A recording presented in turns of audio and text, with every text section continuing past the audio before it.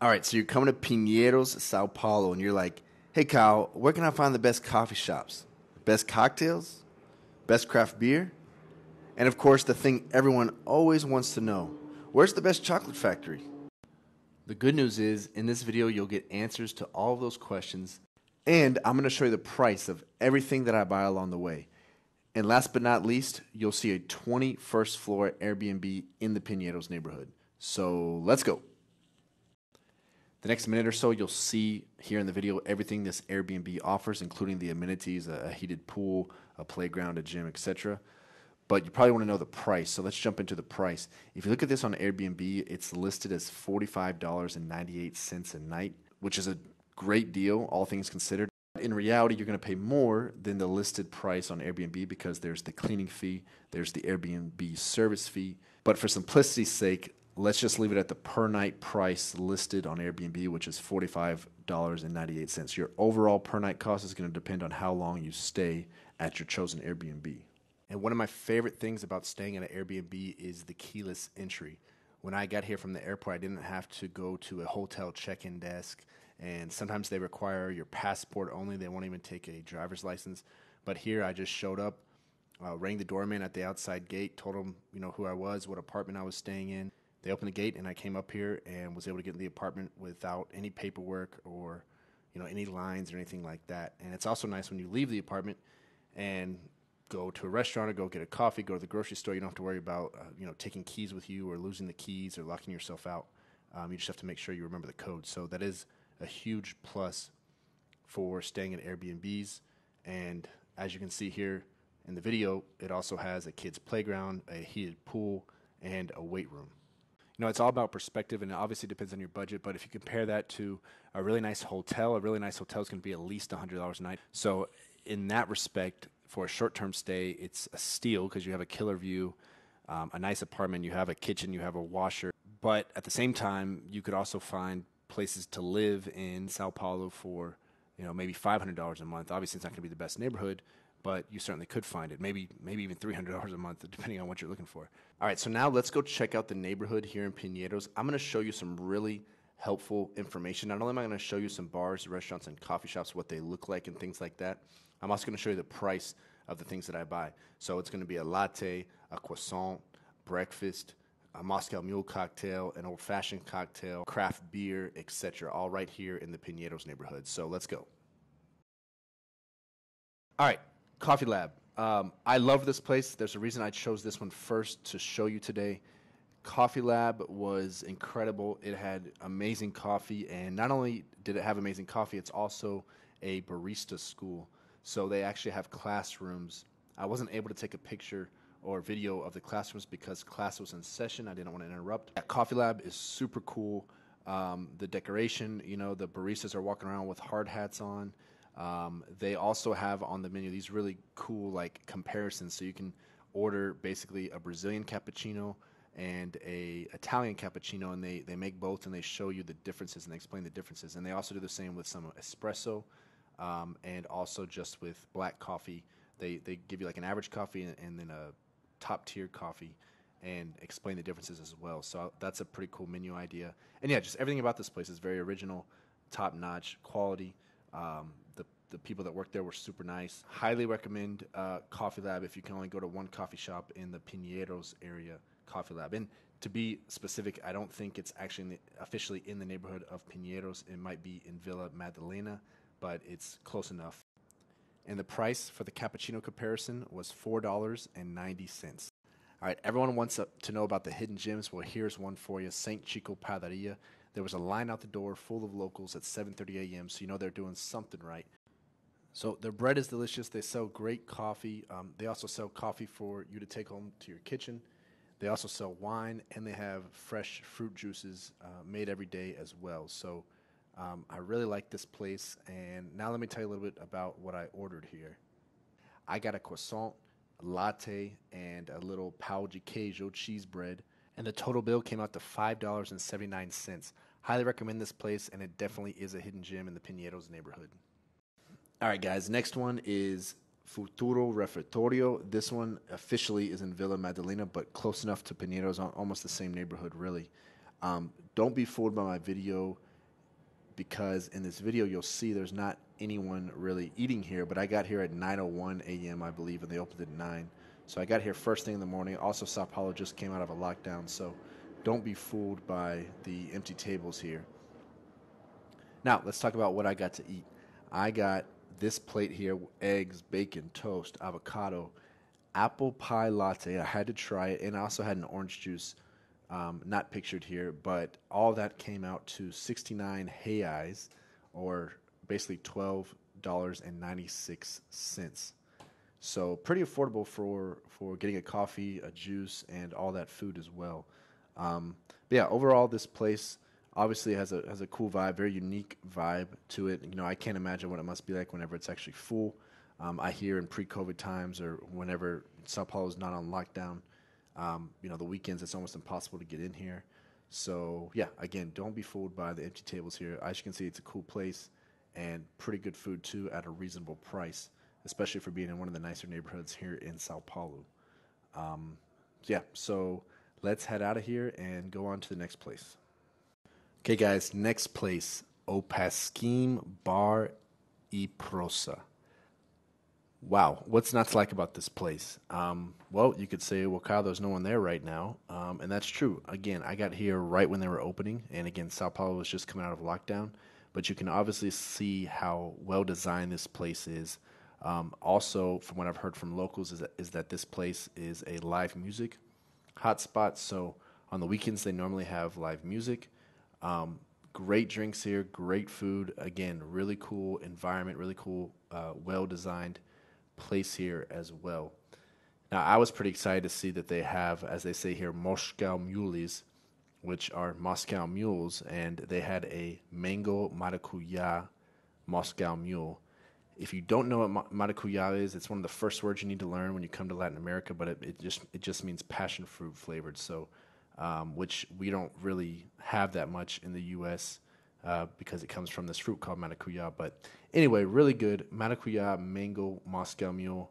I had to try it, so that is what I ordered. The price for the mango maracuya Moscow mule came out to 32.66 reais, which is $6.06. So again, one of the best bars in a city of 25 million people, and you can get a Moscow mule for just $6. Another reason that I love living in Latin America. Okay, let's move on to the next place. Okay, so this next place is the Pinheiros market. And like most farmers markets, you can buy whatever you need food-wise here. But I came here with a specific goal in mind, and that was to visit Mocotó Cafe. So this is a cafe version of a bigger, more famous restaurant in another part of Sao Paulo, also called Mocotó. So what I got here is the peixadinha, which is a fish plate. And here's actually the translation for you from Google Translate. It's pirarucu, which is, I guess, a Brazilian fish. Brazilian fish? In sauce with coconut milk, rice, and biju farofa. Farofa is a Brazilian, I don't even know what it is. I don't even know how to put it into words, like a powder thing you mix with beans and rice, with chestnut. So there you have it. Pirarucu in sauce with coconut milk, rice, and biju farofa with chestnut. And the price came out to, I know this part, 42 reais, which is $7.96. And yes, it was very good, tasted homemade, and I would highly recommend it. All right, next up, Goose Island Beer Company. Now, if you know beer, you've probably heard of this brewery. It's actually out of the Chicago area. It's not a Brazilian brewery. They have a few Chicago locations and a few international locations, and they actually are currently owned by Anheuser-Busch. Now, I came in here on a Tuesday afternoon, and there were some people here. You might see them in the video here. But again, I think I got there right when they were opening, and it was a Tuesday afternoon, right? The week after Sao Paulo came out of lockdown. So keep that in mind. I'm sure on a Friday night there's a lot more people here. Now the beer I got was great, and it came out to a whopping $2.35. If craft beer is your thing, now let's head to a local Brazilian tap house that has over 650 beers to choose from. Emporio Alto de Pinheiros. I love this place. The environment, as you can see, is just a cool, chill environment. They have great beer, and again, lots to choose from, over 650 beers to choose from here. Also, something you need to know about Brazilians, they love beer. When it's hot outside, beer is the only answer for them. You got to know that. Brazilians love beer. Here is the beer that I ordered, and it came out to a whopping $2.26. All right, that wraps up the craft beer portion of this video. Right next door to here, Emporio Alto de Pinheiros, there is a whiskey bar called Caledonia. So let's go over there and try some whiskey. So entering Caledonia, you can see it has a really cool vibe. I really liked how this place was laid out. Now, when it came to ordering whiskey, I'm from the States, and I don't know what I was expecting, but I was hoping to hear about some whiskey I'd never heard about or something local here that I never tried. But a lot of the whiskeys I had already tried or heard of. They were a lot of American brands here in Caledonia. So I ended up ordering an old-fashioned with Wild Turkey Rye whiskey, and the price came out to pretty much a U.S. bar price, $9.48.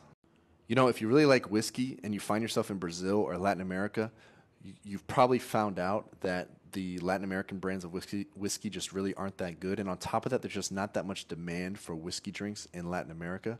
So if you find yourself in Sao Paulo near Pinheiros and you really want some good whiskey, definitely go check out Caledonia here in Pinheiros. Okay, this next place is Cantinho do Acarajé. Now, if you don't know, Acarajé is a food from the north of Brazil, the state of Bahia. Think about it like a little seafood sandwich, okay? So I was really craving it. I tried it recently, so I went here to try it out. And I got to be honest, I liked how this place felt. It's just a very simple place. It's on a street with a lot of other kind of simple restaurants and bars. But I got to be honest, I got like the waiter called it like the Big Mac version, and it was okay. But the first time I had Acarajé, which was a restaurant in Rio de Janeiro, it was a lot better. So I don't know if it was just a bad day or the seafood was a little old, but I got to be honest, it wasn't my favorite. And actually, I can't say I would recommend that you get the Acarajé from here. But on the drink side, I did get a caipirinha. The caipirinha was exquisite, super good. It was just a classic limão, caipirinha de limão, lime caipirinha. So I do recommend that, but I can't say that I loved the Acarajé here. And the price for the Acarajé and the caipirinha came out to $10.26. So I was walking by and I found this Selina hostel location. It's the Vila Madalena, Sao Paulo location. And if you don't know, Selina is probably have the strongest worldwide brand of hostels. They kind of have a co-working hostel business model, which obviously suits a lot of travelers well in today's work from home or work from anywhere environment. So I wanted to pop in here and just kind of see what this location was like. So Selina does a really good job of providing a lot of co-working space. As you can see here, you can also get private rooms that are pretty affordable. So you can have, your privacy, but when you want to meet people or you need to get work done and you need fast Wi-Fi, it's all in-house at the hostel. So again, Selina probably does a better job of this than any other brand worldwide when it comes to hostels. And again, here is the Villa Madalena location. Next up is Dengo Chocolate Factory. Now, let me say, this is a great fun for the whole family thing to do. This is a great date idea. This is a great group of friends thing to do. Now, the definition of Dengo is not really easy to put into words, whether it's Portuguese or English, but straight from the Dengo Chocolate Factory's website, it says that Dengo is a very Brazilian word. It can mean many good things: tenderness, care, affection, exchange, a gift, and it can also be used to refer to our loved ones. So there's the best definition that I can find on what Dengo actually means. Now, as for the place, I thought this place was really cool. It's 3 stories, and when you walk in on the first floor, you see these big machines making the chocolate, and they also have a breakfast bar where you can order coffee or cookies or breakfast or a chocolate drink, etc. I'll show you more of that here in a second.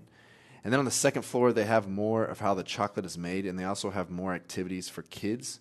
They can actually design their own chocolate bar, basically. And then on the third floor, they have a restaurant that is outdoors, a big terrace or patio that you can actually sit down and have lunch at. All right, so I got here in the morning, so I ordered breakfast at the breakfast bar. I got scrambled eggs here, French press coffee, and a cacao drink, which was super thick. It's almost like putting a Hershey bar in the microwave and melting it and drinking it. That's what it felt like, except it's actually natural and not artificially sweetened. That came out to 40 reais, which is $7.66. Overall, I had a great experience here at Dengo, and I would highly recommend it when you come to Pinheiros here in Sao Paulo. All right, guys, I've never done a donut store commentary before, so bear with me. But here is Mr. Donuts. They have donuts and coffee. As you can see here, they have Kit Kat donuts, cinnamon roll donuts, and a plethora of options on their menu plethora